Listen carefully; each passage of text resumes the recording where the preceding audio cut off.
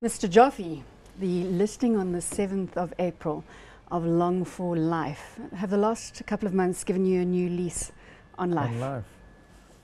Well, it's definitely different, starting greenfields after having all that we've done with Bidvest over the last 30 years odd, but very challenging and very excited about what the prospects are.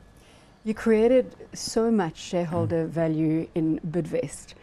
Do you think you've still got the Midas touch, so to speak? Well, I don't know about Midas touch. I think these wealth creation is a contribution of many people, and hopefully the team that we've got together with Kevin Hedderwick with me, I think we've got a good chance of doing something special. Peter Ruskovitz joined you as CFO. How is the executive team working together? We're great. We've got offices, and we even can send a letter and an email at the moment. So things are looking up, and you know, we've obviously done one deal, Sorbet, and we're now in the process of trying to complete Holdsport. So let's talk about the deals the deal on the table with regards to Holdsport. Ultimately, it'll become a wholly owned subsidiary for Long for Life. Right now, is this the start of a foray into the sports apparel environment, or do you think you're going to keep it at Sportsman's Warehouse, Outdoor Warehouse, and I think Second Skin is another of their brands? So I think for us, our objective was to get into the leisure space, and this for us is a platform changing activity. I mean, it's a transaction that doubles the market capitalization of Long for Life. We've still got 2 billion of cash. Unfortunately, what's going on at the moment, of course, is a lot of arbitrage because of Holdsport price versus the Long for Life price. But once that's all settled down and out the way, you know, a few other deals along the way, and hopefully we'll get it together. And that arbitrage obviously putting your share price under pressure today until it all settles. Look, the mechanics, perhaps you can just, for the layperson, explain the mechanics of the deal, which you're hoping to basically conclude a straight equity deal. Correct. Well, so there are two alternatives for Holdsport shareholders, either to take 12.1 for every Long for Life shares for every Holdsport, or 11.20 plus 5 Rand for every Holdsport share. And that Holdsport will become a wholly owned subsidiary. And as you said, we'll obviously look at developing each of the component pieces of Holdsport, which offer a lot of opportunity.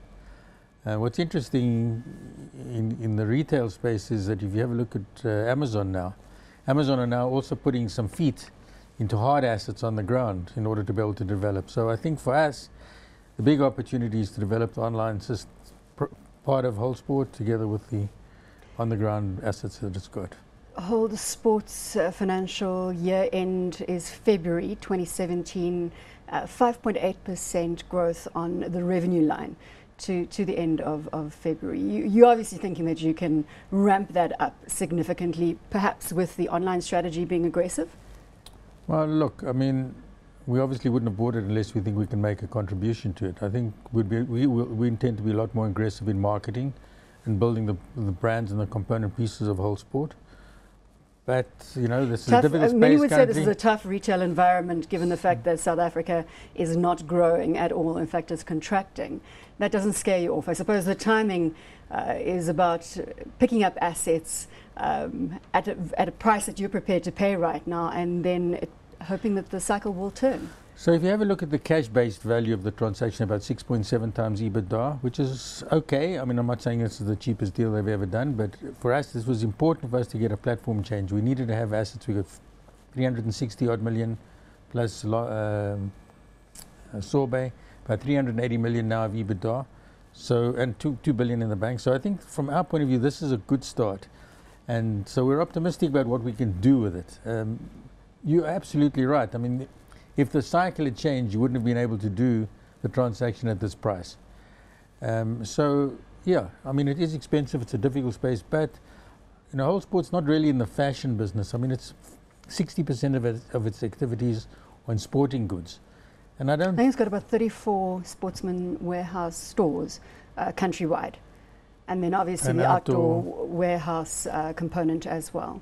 Yeah, so as I say, I mean, for us, we want to develop this thing. We're thinking about opening smaller stores.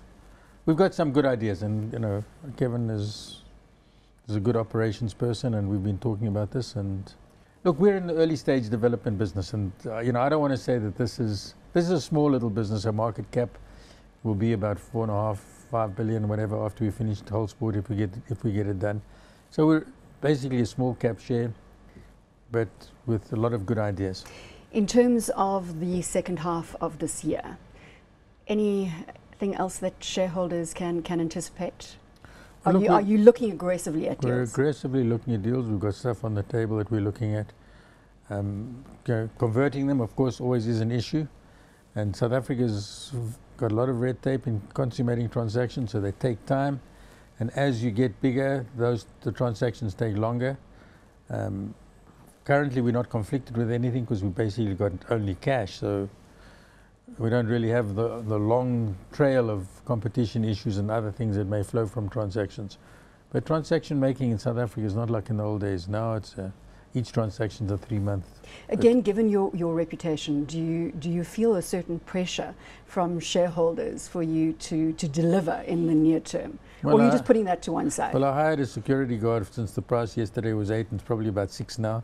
So I have to find a security guard. No, not at all. I think I've always had the view that if you do the right thing for the company, the prices and the shareholder value takes care of itself. You can't rush it and you can't create shareholder value by way of the share price.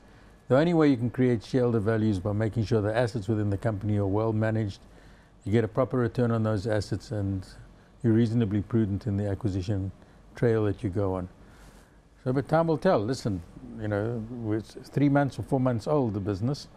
And if you've doubled the market cap and our headline earnings, even if you don't count them for much, is almost double what we were anticipating. And we're in the game. We're Let's playing. revisit your vision to basically build, and please correct me if I'm wrong, to build a conglomerate in the lifestyle and leisure space. Would that be your stated vision? Well, I don't know about the word conglomerate, and it reminds me of the early days of Bidvest as well. Yeah, we're looking to invest in assets that are in the lifetime leisure space. But that doesn't mean that's what we'll eventually land up doing. We're a bit opportunistic, we're entrepreneurial, and we need to scale up the business. In order for us to play in the bigger market generally, we need a bigger market cap and we need more wherewithal. I mean, Holdsport's giving us an extra R1 billion worth of gearing capacity. If you add that to the 2 billion we've got, so we're at 3 billion, and so the deal sizes are getting bigger and the opportunities are getting more.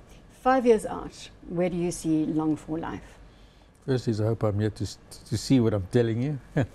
Now look, I'm sure you will be, Brian.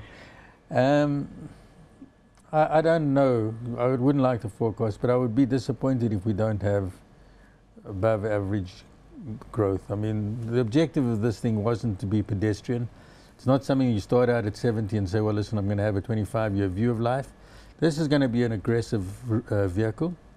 And hopefully the deals that we do will all be able to be managed well and we'll be able to add value to. And if we achieve that, I mean, then obviously we'll have exponential growth, and that's what we're really wanting to do. So, people who say that deals are expensive, well, maybe we will have to overpay a little bit because we want to be aggressive in what we're wanting to achieve. So it's not a question of holding out and whatever. We need to get the deals done, and we need to make sure at the end of the day that we get this exponential growth. Other territories that could be offering value at the moment, besides South Africa, are you going to look, I mean, you're so used to playing on the global stage, are you going to look further afield?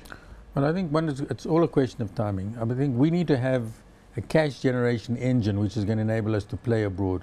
I think for us to buy small assets abroad and to still have smaller assets even in South Africa, I don't think is a good strategy. So as long as Long for Life is relatively small, I think the chances of us expanding to offshore is just about zero.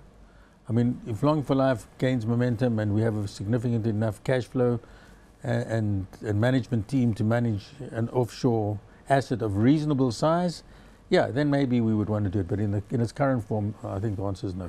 Let's come back to the transaction on the table at the moment with regards to Holdsport.